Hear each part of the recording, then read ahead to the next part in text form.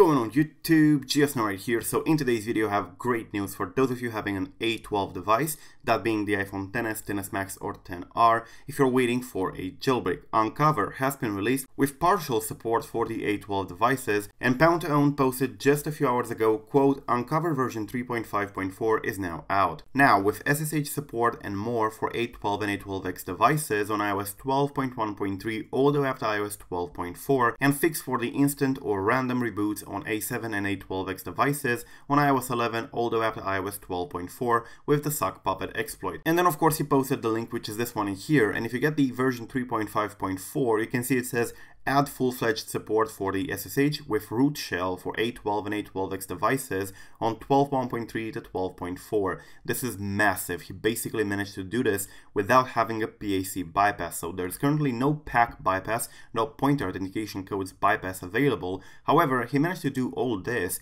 without having one, which is definitely nice. He also includes, quote, support for arbitrary unsigned code execution on A12 and A12X, he meant to say, devices on 12.1.3 to 12.4. Note, object files have to be signed with a CMS blob using the code sign utility. The CMS blob basically contains the certificate and so on, so it's necessary. He also says in here, add support for running expired or revoked apps on A12 and A12X devices on the same versions, and fix for instant or random reboots after jailbreaking with the sock puppet 3.0 exploit on A7 to A12X devices on iOS 11 all the way up to iOS 12.4, quite a range in there. He also says in here, quote, note, code injection is not supported on A12 and A12X devices as of yet. Now, for those of you who are not aware, the code injection is unfortunately what is required in order for us to be able to run tweaks. So for the moment, this release doesn't support tweaks, neither Cydia, because it doesn't have code injection, which is necessary for tweaks to work. Because tweaks basically work this way, they are injected in another binary so that they change the behavior of that binary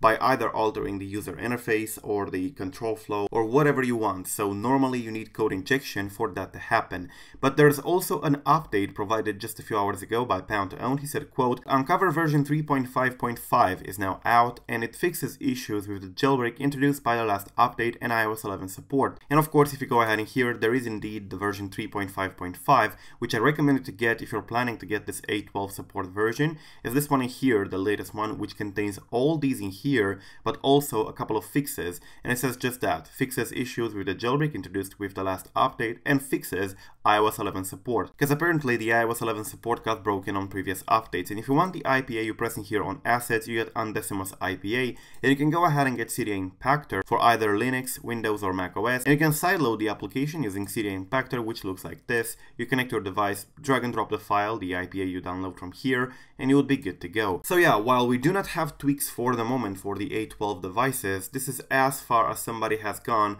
for the A12 devices on iOS 12.1.3 to 12.4, so the research is going, and we have to appreciate Pound2Own, Jake James and Sam Bigner for their effort into bringing a jailbreak for A12 and A12X devices.